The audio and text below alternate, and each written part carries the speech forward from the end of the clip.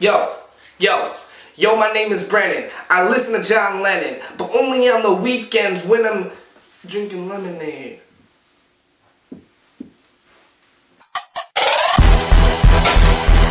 What's up guys, my name is Brennen Taylor. Thank you for coming back to my channel. Today I'm going to be reading a story off this app, but it's a dirty fan fiction, so viewers' discretion is advised. Okay, so I'm just gonna kind of tell you this. I'm gonna be reading the third chapter. I've never read this chapter before, and I'm gonna tell you guys about what happened in the first and second chapter. I'm just gonna kind of sum it up real quick, okay? In the first chapter, there's this girl, and I don't know her name, I forgot her name in the story, but anyways, there's this girl, and she is driving her car, and her car breaks down right in front of the mechanic shop. She comes inside and asks me if we have a phone or a tow truck or something, if we could fix her car, and then I end up giving her a ride back to the apartment, and that's where things get hot and steamy, okay? So that's just kind of just a quick summary. You guys can read the story. I'll put the link in the description if you want so you can read the full story. I guess this girl just moved here to the city and she needs like me to help her unpack. So we're unpacking and I end up pulling out a pink dildo. And she gets embarrassed by it, and then there's some crazy scene of her in the shower and she's doing stuff and whatever, okay? So when I was reading that, I have never read this third chapter that I'm gonna read right now. I'm sorry if I sound a little weird, I'm a little sick right now, I'm just getting over it, so hope this comes out good.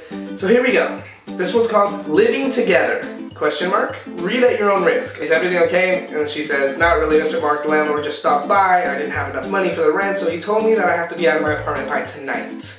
Oh, I can see what's gonna happen because me, I'm just a nice guy, so like, she's now kind of nonchalantly asking me to stay in the apartment. Okay, so I can see Brennan's eyes getting watery.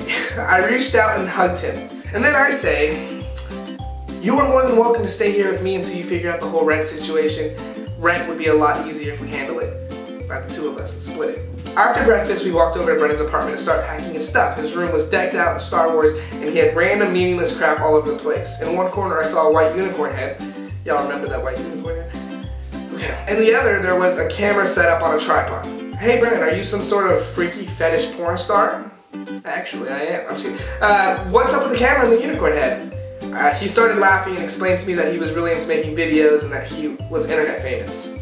He turned to open his laptop and put on Shawn Mendes, you know, because I'm Shawn AF. So I would play Shawn Mendes. That is a true fact that I would do something like that. Plopped me onto his bed and gave me a kiss on the cheek and said, I don't even feel like making a video anymore. I just want to lay here with you for a little while.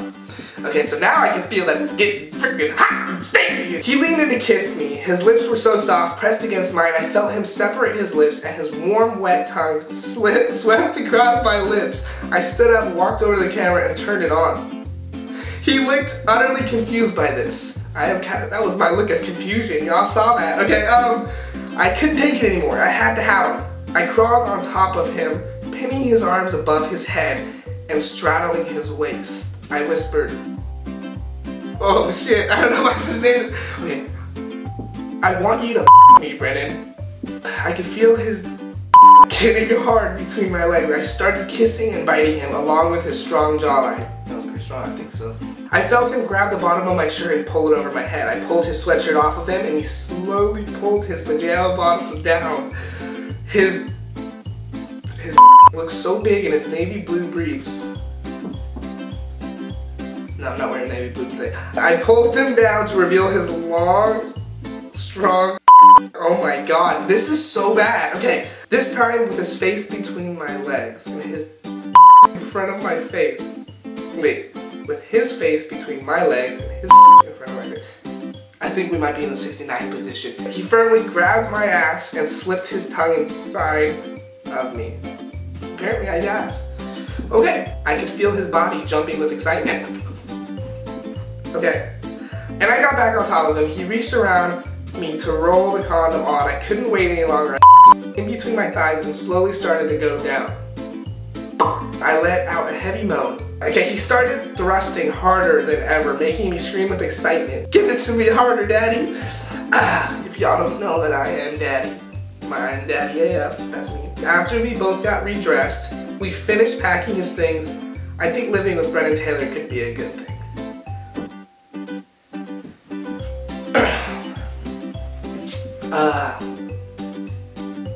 Yeah.